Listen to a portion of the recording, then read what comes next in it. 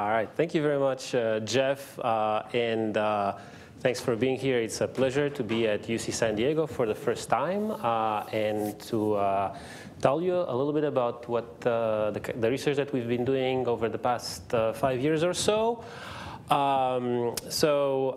As Jeff mentioned, I am an assistant professor at the University of Maryland, College Park.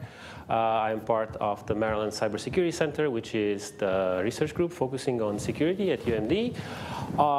And because I am a professor, I'm going to start my talk with a quiz. Okay, so I have this question for you guys, which is how vulnerable you are to malware. And more precisely, can you think of, if you were to look on the hosts in all the countries around the world, and you took the average per country in terms of how much malware there is on those hosts, what would be the country that would be at the top? Or what would be the countries in the top 5? I'm asking. It is a quiz, right? Any thoughts? Anything comes to mind? Countries where there's a lot of malware on. United States, okay, so that's one. Okay, let's try to get 5. Taiwan, okay. I don't think I've heard that one before, but okay, yes. India, okay, India. I mean, don't just say your country of origin. Like, think which one might be the one. Yeah. Iran. Is this a percentage or total count? Is average per host. Average count per host. Are these places you can count? Yeah, we could not count in all places, yes.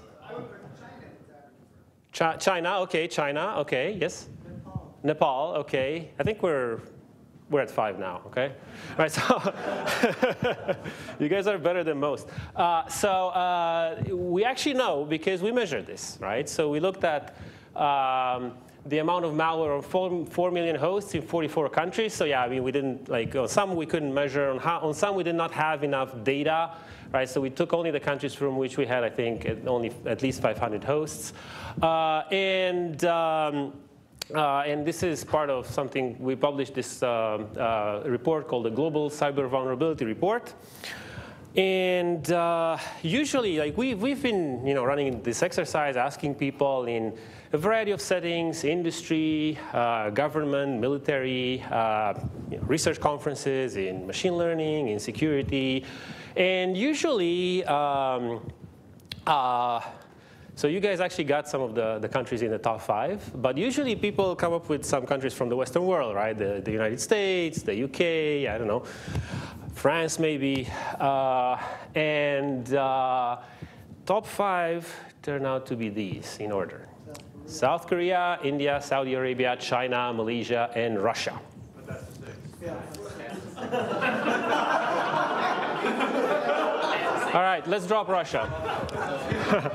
This is the top 5, okay, because they're in order. I'm sure the last 2 were. These are 6, okay, all right. You simulated a real quiz very well. Nothing works, unless you expose it to a large number of people. So just to put things a little bit into context, right? If you were to rank the hosts from the host that has the most amount of malware on it to the ones that have 0 malware, right?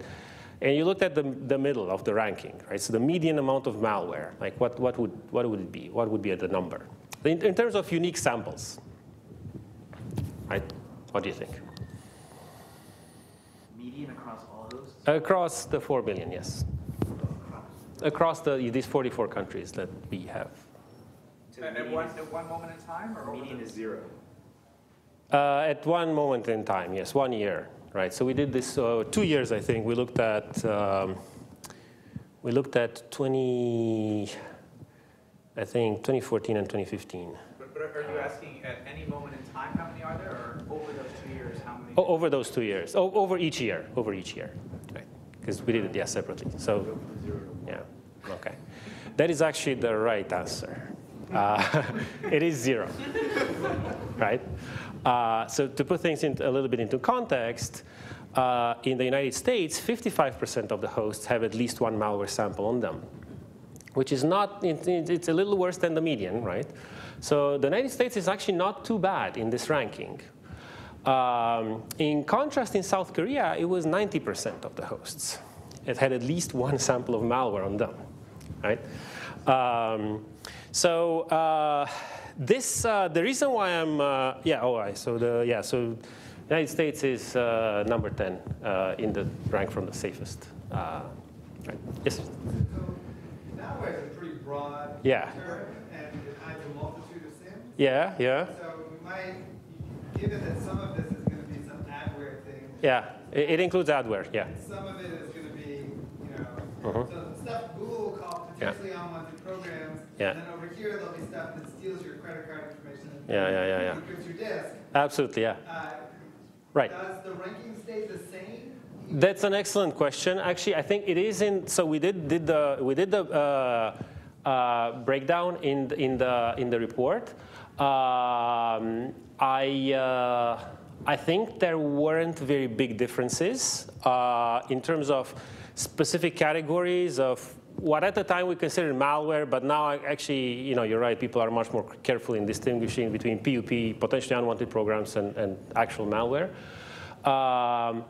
And yeah, I don't think there was a significant sort of concentration of a particular type in any geographical region. But that's a very good point.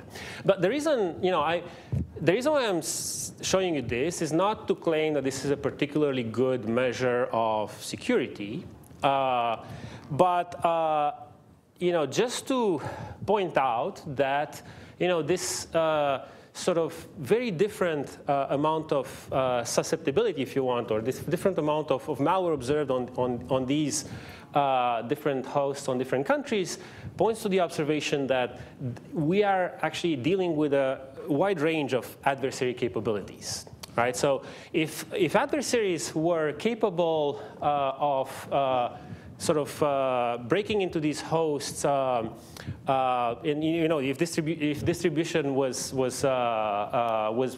sort of uniform, then we would expect to see a sort of a uniform distribution of this malware. But the distribution we see is anything but uniform. So there are differences that we observe by looking at this data in the wild in what the adversaries are able to do or willing to do. So that is the first. And perhaps by trying to understand these differences, we can improve security. We can come up with defenses that perhaps are better answering the actual capabilities that the adversaries have in the real world. And the other observation is that often when asked about what is the most infected country, people would come up with an answer like the United States. If you actually quantify it, this does not actually match this expectation. So there is a difference, a clear difference that we can see between the perceived security and security that we can quantify according to objective metrics. And because a lot of the times decisions about how to develop certain secure systems or how to deploy security measures are based on the perceived subjective perceptions, trying to quantify them and to do them in a more data-driven fashion provides an opportunity to try to address these range of adversary capabilities a little bit better. So this was just my attempt to motivate the field that I'm working on, which is data-driven security. These are the kinds of benefits that this research can provide. Of course, a lot of people here at UCSD are working in this in this area, so it feels like I'm preaching a little bit to the choir. But in general, this is the general area that I've been working on over the past few years. So I try to look at real-world adversaries from a global perspective, because in order to observe these range of adversary capabilities, we want to measure these systematically in order to be able to come up with these methods to quantify the exposure or security risk. And then we also throw in some machine learning because it's cool. No, so we actually, the reason why we use machine learning is because in many cases, the factors that turn out to be good predictors for these adversary behaviors are surprising. And if you do it in a data-driven fashion, you can get new insights into what's going on. So this is sort of a broad sort of list of publications in these areas. In this talk, I will focus more specifically on a few specific samples, and I will start with the wine platform, which is, I think, Jeff already alluded to, and it's this platform that allowed us to do these large-scale and systematic measurements of security. So before I was a professor at UMD, I was working at Symantec Research Labs, and at SRL, I built this platform called Wine that essentially collected a sample of the data that Symantec products around the world could observe on those end hosts. And actually, the numbers that I presented on the first slide actually come from this platform. So there's a number of data sets, telemetry received from these products, including antivirus telemetry. So each time an antivirus detects something, Symantec receives they call it an AV ping. Download telemetry basically indicates which files, executable files, are being downloaded on those hosts, whether they are known to be malicious or not. And there's a few other data sets. So this was a large data set that was available that provided some unique perspectives to researchers in academia at the time. Also, so instead of actually making the data available as itself, we built a platform, which is actually what I'm showing here. This is the actual hardware for Wine that I put together myself. Some of the cool things for security was that this allowed us to update the data continuously, right? So as threats evolved, we could feed in new data, so the researchers could always gain access to the latest data. And also because all the data was on this platform, and then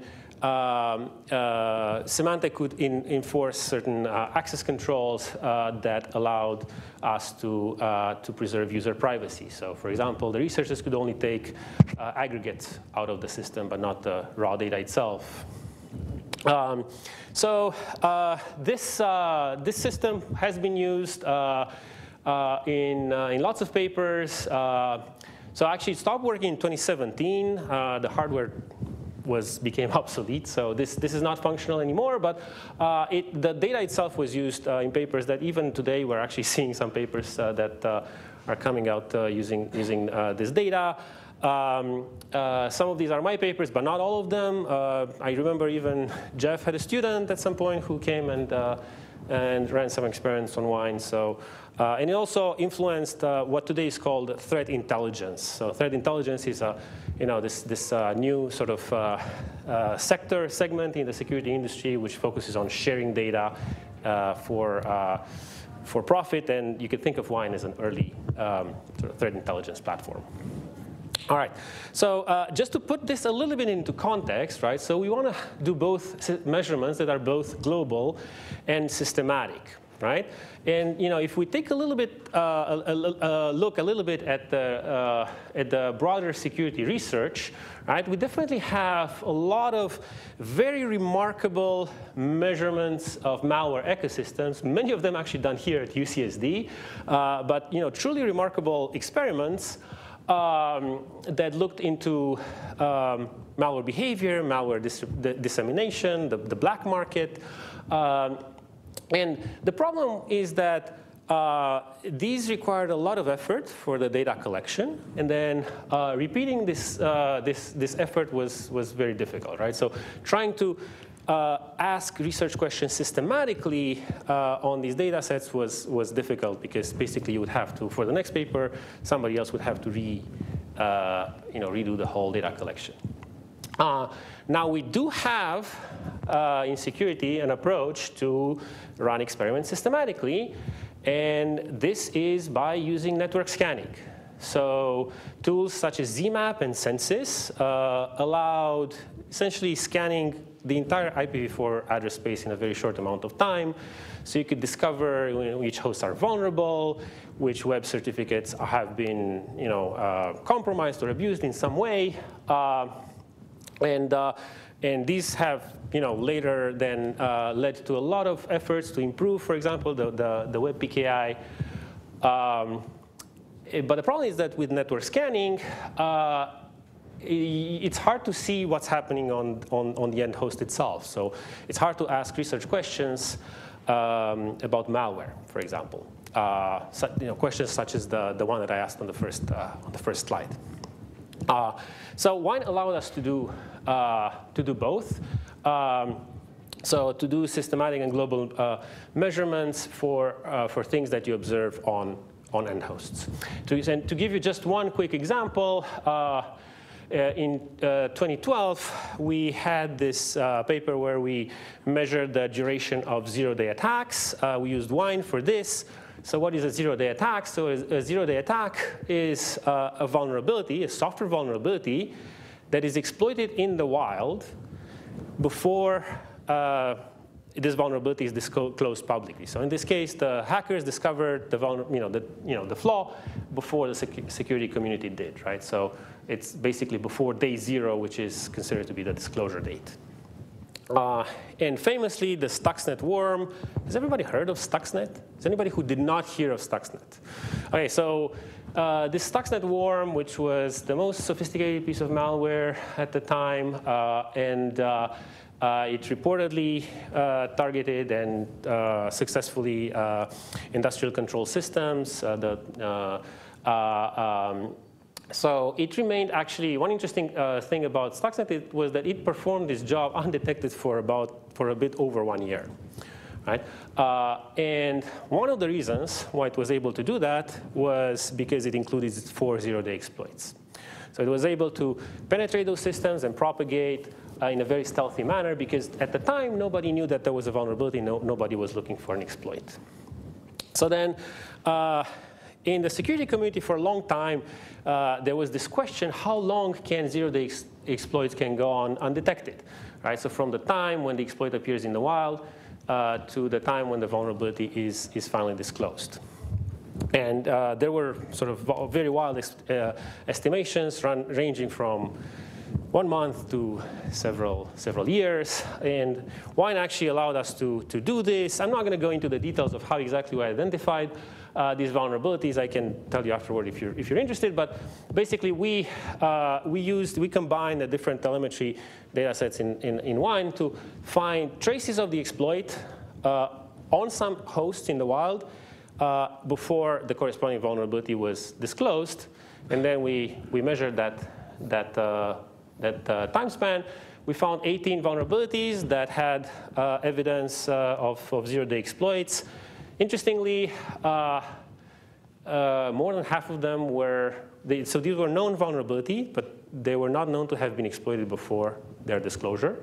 So, and the average attack duration turned out to be about 312 days.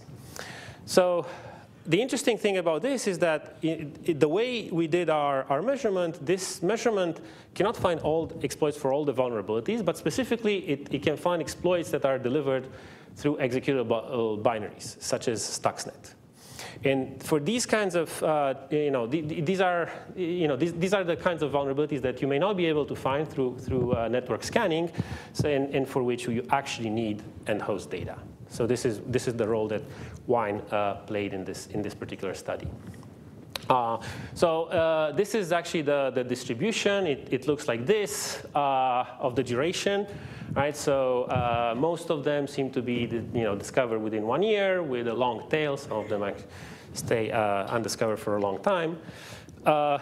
And the other interesting observation here is that for all but 2 of these vulnerabilities, we found the exploit on fewer than 150 hosts out of the 10 million that we examined in this work,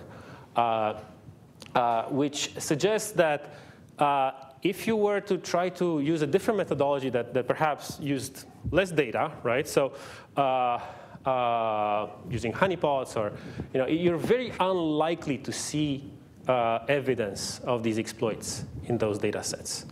So this is something that for which you actually really need data analysis on a global scale. So these are basically a couple of. I just wanted to illustrate with this example the new sort of unique capabilities that Wine enabled. We actually did a lot of follow-on work on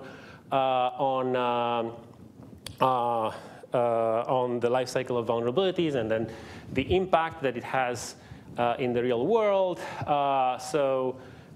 We measured the zero-day exploits. In a subsequent program, we measured the patching rates. So every day we measured the vulnerable population for about 1,600 vulnerabilities in 10 Windows client applications.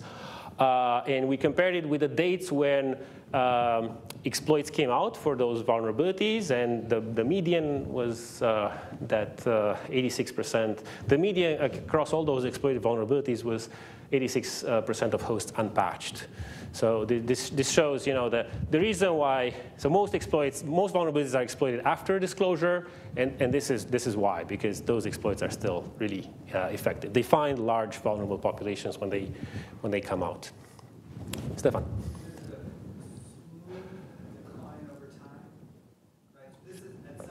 It's a long tail. It's a long, yeah. So the 86% is after how long after disclosure? Oh, so it varies, right? So for zero-day vulnerabilities, it's 0 day. It's 100%, right? Some of them were a few hundred days. So it varies basically, right? It's not one specific date, right? The patching patterns are actually really interesting because they vary a lot across hosts and also across products. We had Google Chrome in our data, which was the first program that had silent updates from the very first version. So the idea was that you don't even ask the user, you just update the thing, right? So then when the program is rebooted, you get the new version automatically. And that clearly had the best patching rate across all the applications that we had.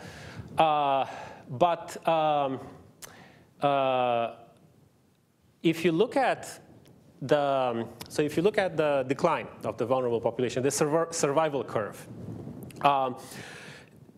So reaching 50% of the vulnerable population, they usually do it in a few days with silent updates. But then if you look at the higher percentiles, the 90%, it still takes them hundreds of days to reach that level of patching. That's just because we have persistent browser windows that last.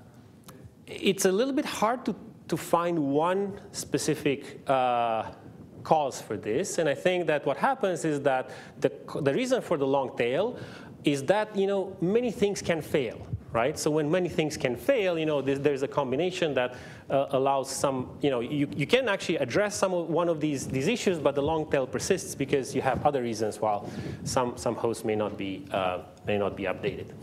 And we had a lot of interesting findings in this paper. One of them was that a vulnerability may affect the host multiple times because you have, perhaps it's in some library that multiple applications use, or people had multiple versions of Flash, one for each browser plus a standalone version, all updated with different update mechanisms, right? So there are, but the most interesting thing, in my opinion, was that there is high variability across hosts, even for patching the same vulnerability.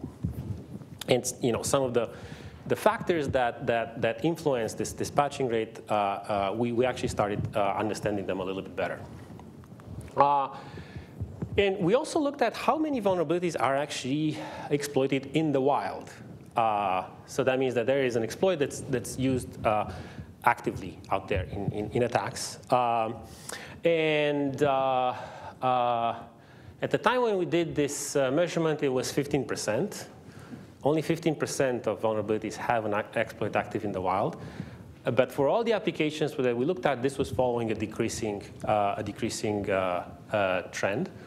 So I expect that today this fraction is probably in the single digits. Yes? OK. So this leads to a question, because these are the ones that actually we care about, right? These are the ones that are dangerous. So why are some vulnerabilities exploited and others are not? Right? So we would like to, essentially what we want to do here is we would like to come up with a method to say that, to infer that a specific vulnerability is exploited in the wild, but without necessarily finding the exploit or before finding the exploit.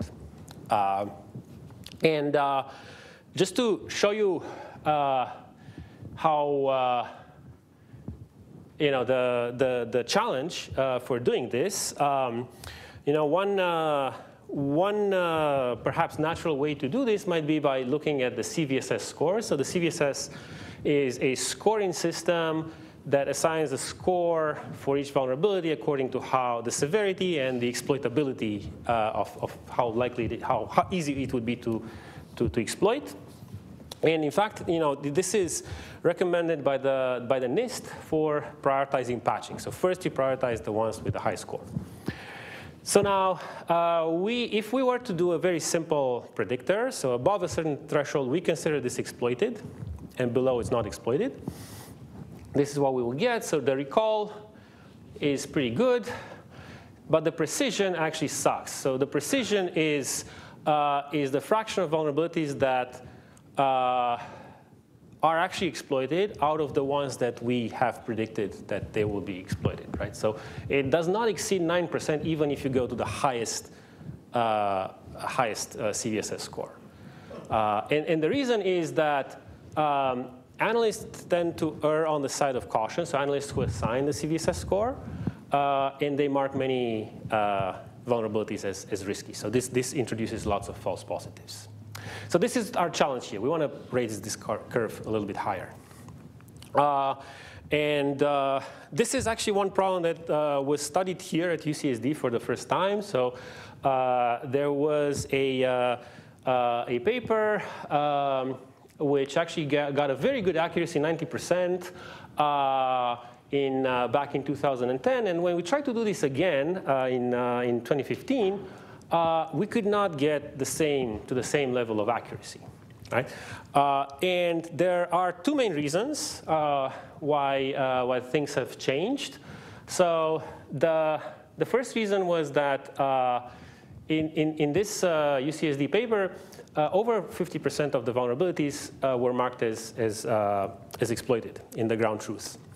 Whereas when we were looking at this, we found evidence of exploit for less than 2%, right? So in machine learning terms, this is a problem where you have a high class imbalance, and it's really hard to get a machine learning system to work well for this kind of data set. But the other issue is that essentially the prior paper focused on predicting which vulnerabilities have. So it did not distinguish between vulnerabilities that just had a proof of concept exploit. There are databases that collect proof of concept exploits, and figuring out which vulnerabilities are active in the wild is a little bit trickier. So this is what we actually want to do. So then our idea was, okay, let's try to mine Twitter for this, right? So this is where I'm starting to talk about machine learning, and Twitter has been used to predict movie revenues, the stock market, and many other things. But it turns out that even it makes sense in the case of vulnerability exploitation, because we observed leaks from the coordinated disclosure process. So in this example, this is a vulnerability so this CVE number, the CVID, which is a unique identifier for each vulnerability, was mentioned several days, so 5 days before actually the vulnerability was disclosed publicly. So there are these types of leaks, and this is why Twitter turns out to be a reasonable signal for predicting what happens with these vulnerabilities. So I'm going to talk a little bit about feature engineering. So we looked at features that essentially were extracted from the National Vulnerability Database. These are features that are very similar to the ones from the UCSD paper. So there are things like the number of references.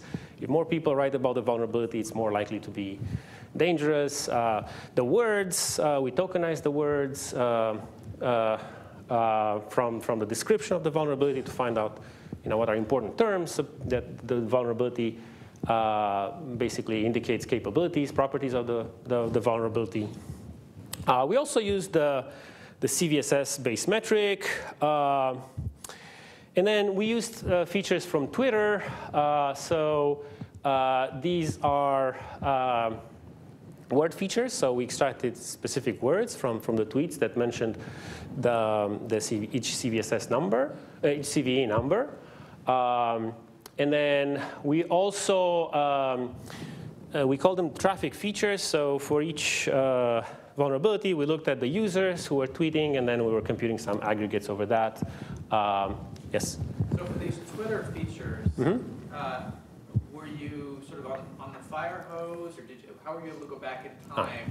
Because sure, once something blew up 2 years later. Right. So we were on the fire hose, but we had just a regular account which is rate limited. However, Twitter inserts some messages in the stream that indicates when you get rate limited, and we looked for those and we couldn't find them.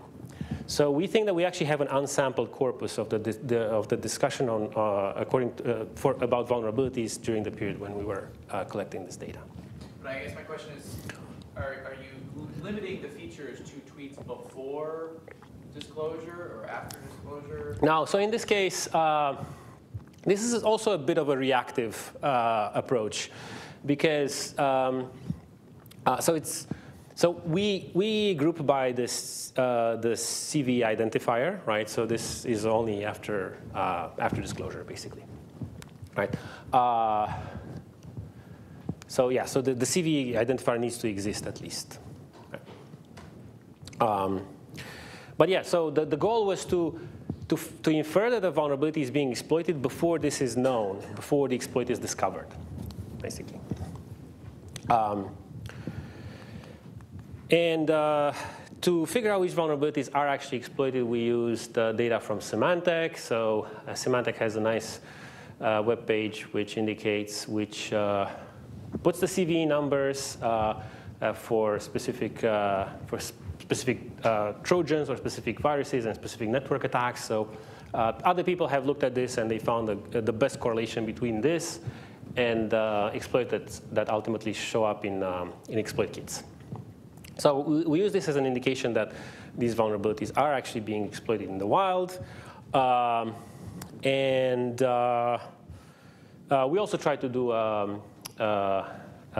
prediction of proof of concept exploits. But so we train a linear SVM classifier, and I'm gonna try to show you the results for predicting exploits in the wild. So in particular, how each of the 4 classes of features contributes to our classifier's performance. So this is a precision recall curve, and as you might expect, given the graph I showed you earlier, the CVSS features give us high recall and low precision. Now, the features that we extracted from vulnerability databases have a slightly higher precision, but not much higher. So basically, they follow the same trend. These give us high recall and low precision.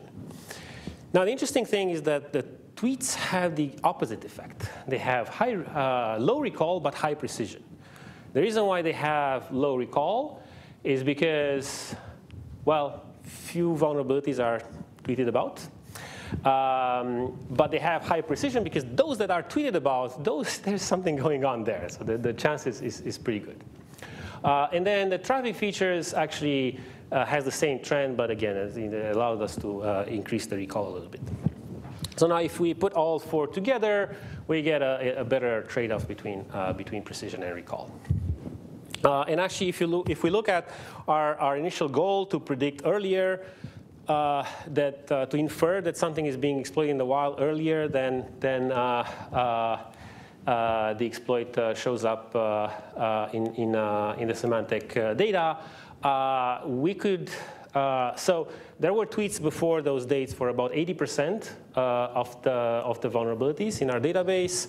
So there is an opportunity for early prediction for 80%, and then the median was 2 days before those things were published. So 2 days is interesting, perhaps not that great. This year we had a paper where we showed that we can actually do much better. Within just days after disclosure, we can predict with I think 90% true positives and 10% false positives. And we do this by looking at the patching patterns. So if we have 10 days of patching patterns, patching data, this is a pretty nice, pretty good signal. So the interesting thing about these predictions is that, so we didn't know it at the time. We didn't call it cyber risk. Now it's called cyber risk or cyber hygiene. They have a pretty important application in cyber insurance because insurers, so cyber insurance is the fastest growing segment of the insurance industry. It's not super big compared to property insurance, but it's the fastest growing one. And they have a big problem, which is that whenever they come up with some model for risk, what poses risk for an organization, and these models need to have predictive validity. So we should be able to find these factors that actually allow us to predict things that are going to happen in the wild. And currently, it is based on questionnaires. So they send these questionnaires to the risk managers in the enterprise, and it is still this problem of perceived security, right? So the answers to those questions reflect, how those professionals perceive that, the security of that organization.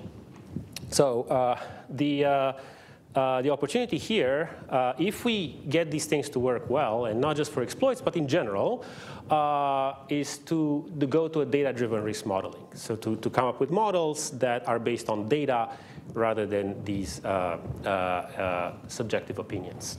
And our work was mainly focused on exploitation and future patching, but there's other interesting work on data breaches and website compromise that show that these predictions are perhaps possible in some, at least for certain security incidents.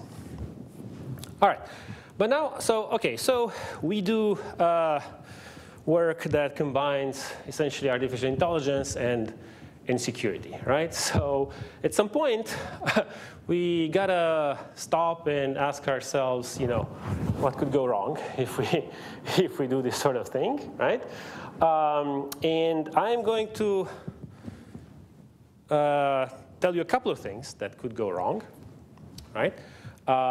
And again, using my Twitter-based predictor as an example. So as I showed you that we have four classes of features and what impact they have on the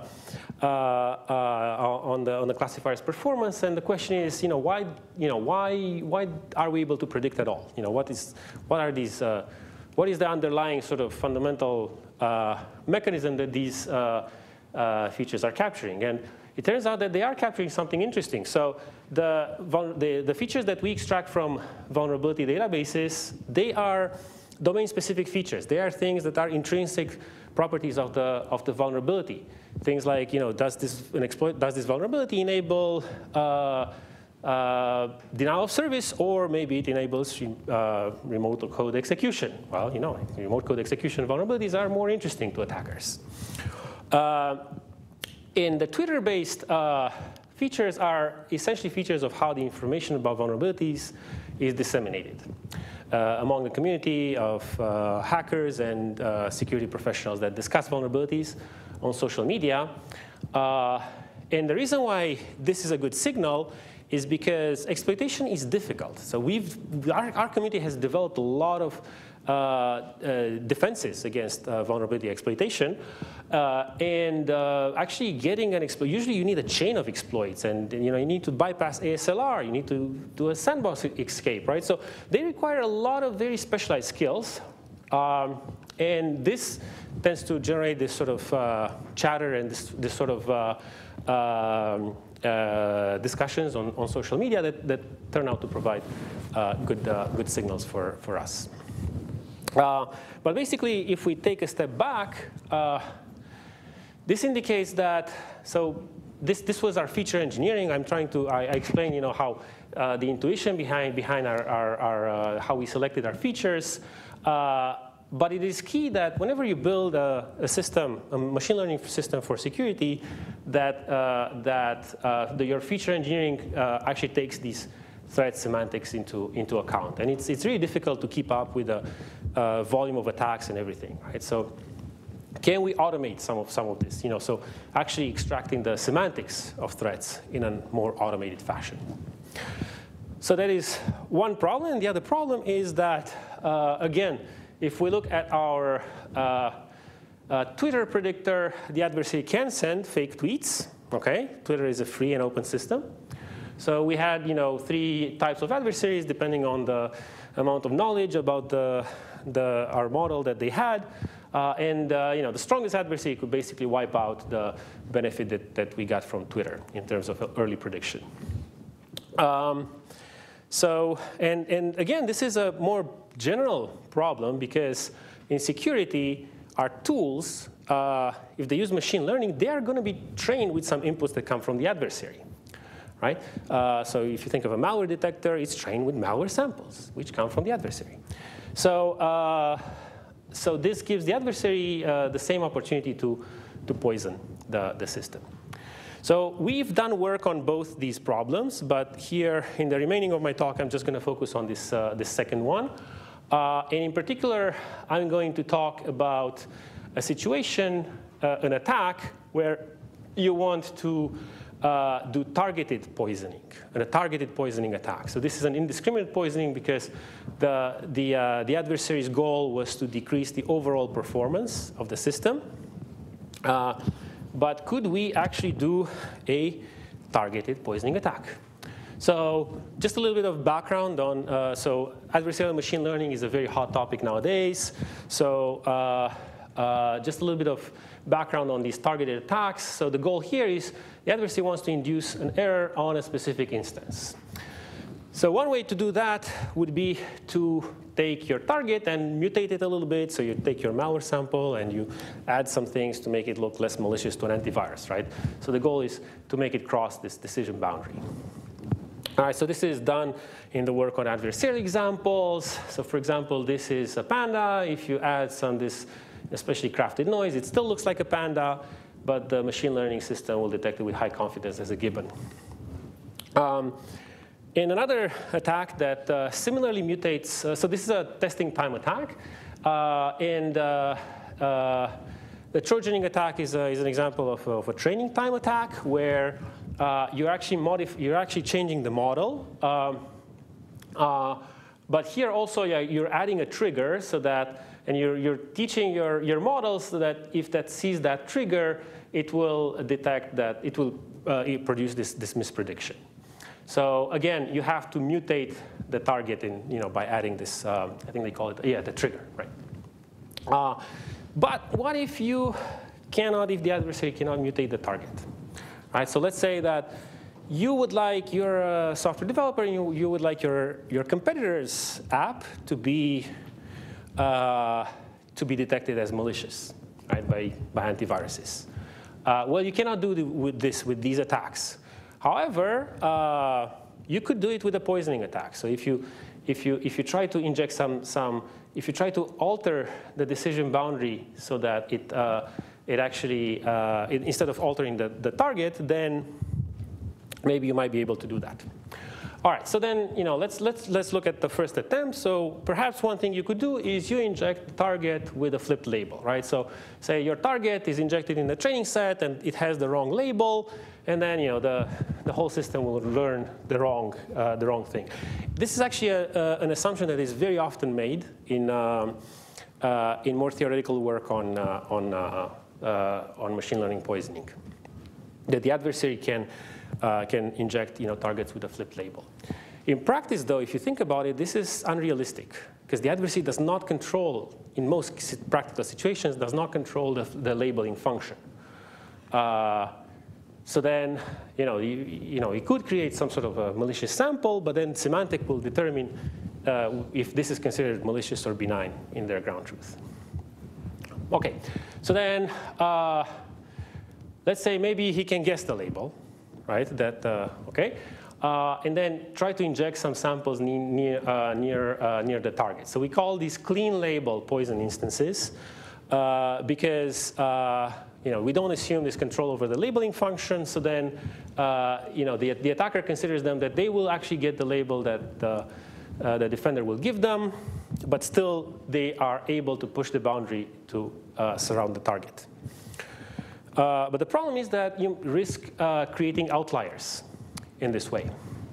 So then, in particular, there are anti-poisoning defenses.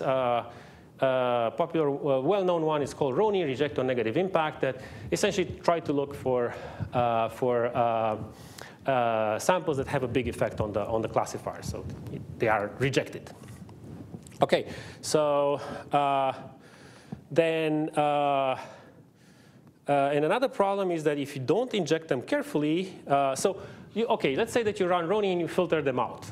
But still, if you don't craft them very carefully, you risk changing the decision boundary in such a way that there's a lot of collateral damage, right? So the accuracy of the classifier goes down, and then it's no longer a targeted attack. It's perhaps detectable simply because you have messed up the accuracy of the classifier. So realistically, if you want to do a targeted poisoning attack, you actually have to have these three constraints. So the adversary cannot control how the poisons are labeled. This is the clean label constraint. The poisons are individually inconspicuous, so they don't represent outliers. And they are also collectively inconspicuous, meaning that they do not decrease the overall accuracy of the system by a lot. So essentially, the key idea for doing that is that we take a few instances that already exist in the training set. We call these the base instances. And each one of them, we mutated a little bit by adding some features of the target. And then collectively, these will push the boundary of the classifier, but at the same time, they will remain very similar to the existing samples in the ground truth, so they will not be considered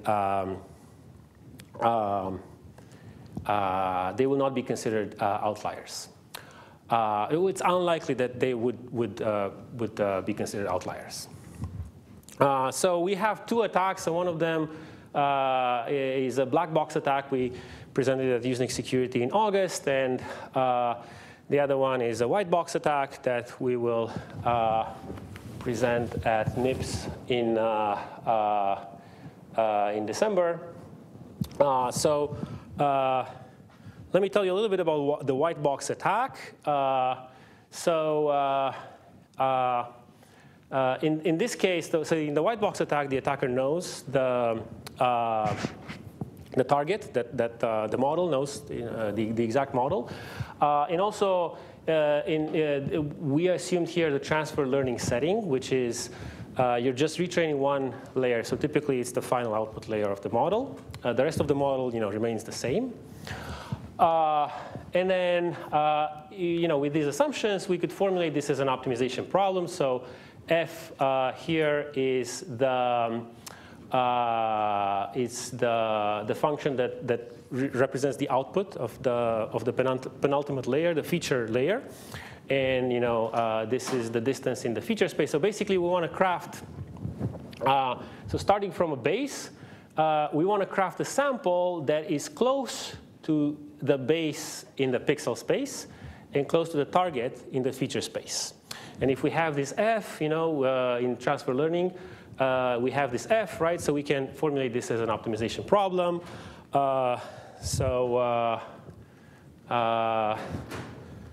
So let me just give you a few examples of what you can get. In this case, we did this for image recognition. So this is the base, okay? These are the poisons that we created, starting from the base. And each one of them sort of allowed, made the classifier detect, right, so made this fish be detected as a dog. So we could make each of these fish images get a dog detection from the classifier by injecting these poisons. And in this sort of white box transfer learning setting, we could usually do this with a single poison instance. And you can see that, so these are the poison instances. You would say that this is a dog picture, right? So this is the clean label constraint, right? So you couldn't, you're not assuming a flipped label here. And same story here for the dog class. Yeah, I'm running out of time, so maybe I'm going to skip over the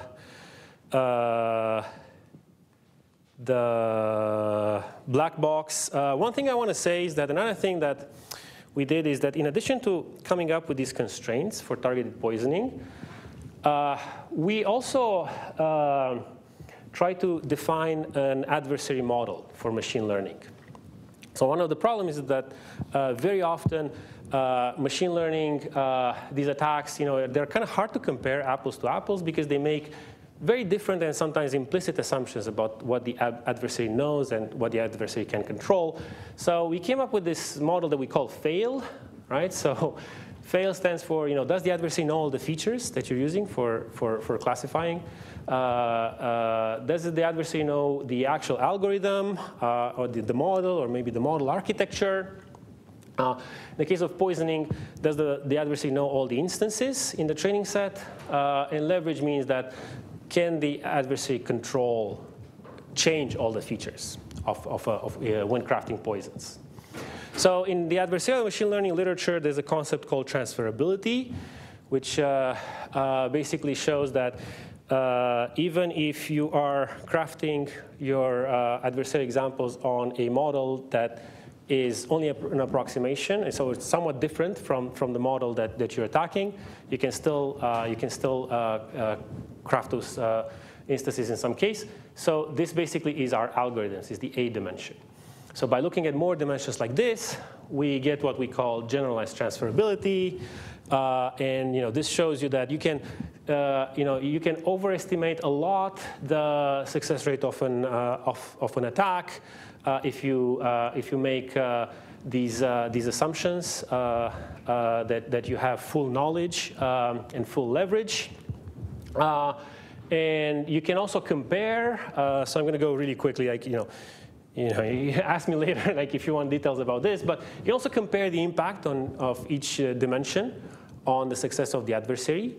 And the other cool thing is that if we looked at previous papers that were published in the adversarial machine learning community, and we could actually classify the assumptions that they made according to our FAIL model. And we expose some implicit assumptions as well. So we show that targeted poisoning is actually it's realistic, and it's also practical for weak adversaries who don't have perfect knowledge of the model under attack, and are constrained by this requirement to having conspicuous samples and clean labels. Basically, this is an example that if we wanted to move forward with defenses against adversarial attacks in machine learning, I think the security community has a nice pattern of actually requiring precise adversary models whenever you're trying to think of how to defend against certain attacks. So I just want to take 3 more minutes to take a step back and try to think about what are some promising directions right now in security. So I told you about this work on global and systematic measurements. We're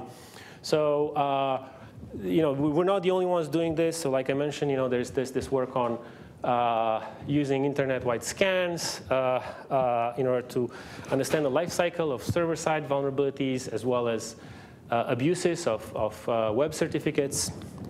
So I told you about our work on wine and life cycle of client-side vulnerabilities, but we also did other things in this area.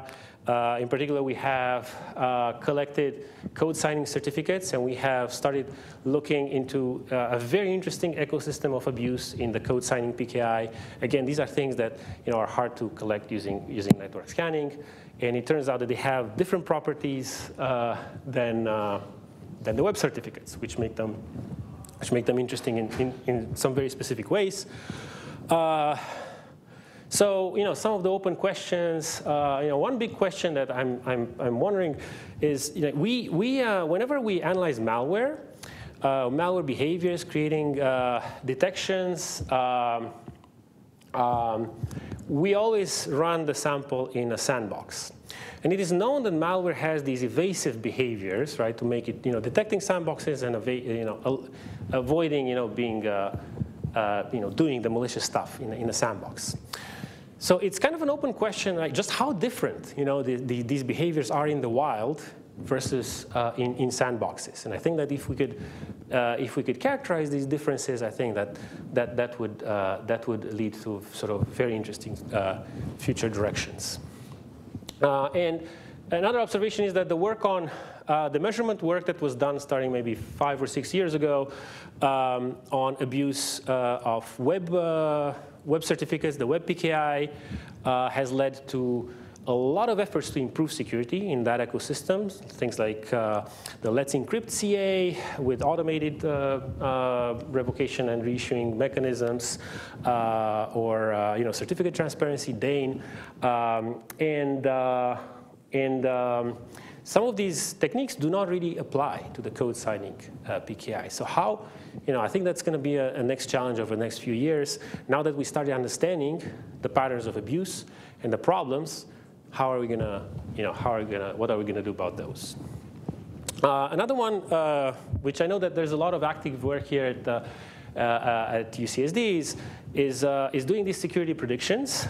So there's work on data breaches, website compromise, user exposure to malicious content, and one of the interesting questions that I've kind of alluded to is, our current methods of inferring exploitation are kind of reactive. So some of the signals appear only after the fact, right?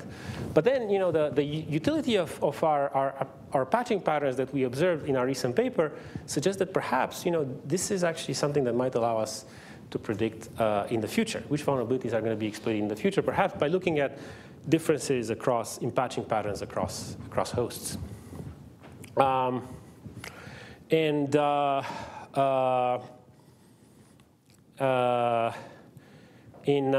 terms of the security of machine learning, Well, this is actually a very hot area. I'm not going to mention any. It would take like several slides just to mention the related work here. But one observation it is that it's a very heated arms race. We don't have very good defenses. And usually when a defense is proposed, it is very quickly bypassed. In particular, we don't have very good defenses for poisoning attacks right now. There are a lot of interesting open questions here. So how can we defend against poisoning, in particular against targeted poisoning? Because this seems to sort of fall outside the scope of the existing assumptions of anti-poisoning defenses.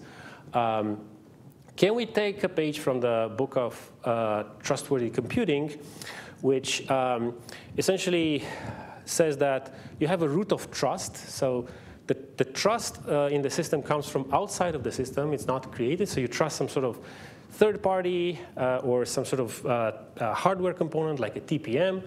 And then from that, you can design protocols that will ensure that even if the rest of your system is compromised, the protocol's integrity, you can ensure it as long as these trusted components are not hacked.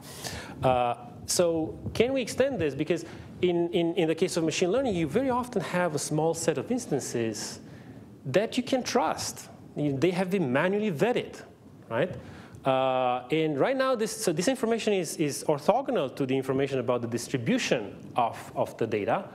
And it's currently not taken into account into machine learning pipelines. So can we do this? Can we take this analogy of trying to look at a few trusted data points and then extending this to the rest of the system? So figuring out, for example, which predictions are trustworthy and which are not. We're also started looking a little bit into the structural information of deep neural networks. Actually, this actually is very interesting because it often exposes internal confusion where layers disagree on what the decision should be, as well as exploring alternative attack vectors. So we're having a lot of fun recently with trying to look at side channels, things like cache-based side channels to extract information about a running model, kind of the way people have shown that this can be used to extract RSA keys and stuff like that. As well as using rowhammer to insert Trojans into a running model. So, and we also looked a little bit into whether bugs in machine learning code can actually help the adversary, can provide better capabilities for evasion and poisoning. All right, so I think having said that, I thank you for your attention, and I'm ready to answer more questions if you'd like.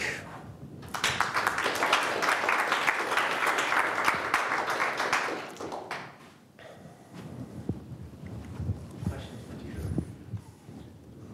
So with the Twitter accounts that were posting CVEs, did you look at the types of accounts? Or was it mostly like security-oriented people, or did you find some random people? Yeah, so we did look at that. Some of them were actually bots. So often what happens is that you have all these bots that retweet, for example, commits, right? GitHub commits. Sometimes a commit would say, this fixes CV, whatever, right? So you'll get it. But the other thing that we did is we actually looked at the mutual information. So the mutual information is a way to determine which of these sort of data sources provide, help the classification the most. And we saw that pretty much most of our performance comes from a very small set of users. I think it was maybe like 1,000 or maybe 2,000 Twitter users. And the bots were not among those. And this is what actually gave us this idea of, if we can trust some of those users, if some of those users are actually the trusted ones, this would be a defense against the kind of poisoning attacks that we demonstrated in the paper. Okay. Further questions?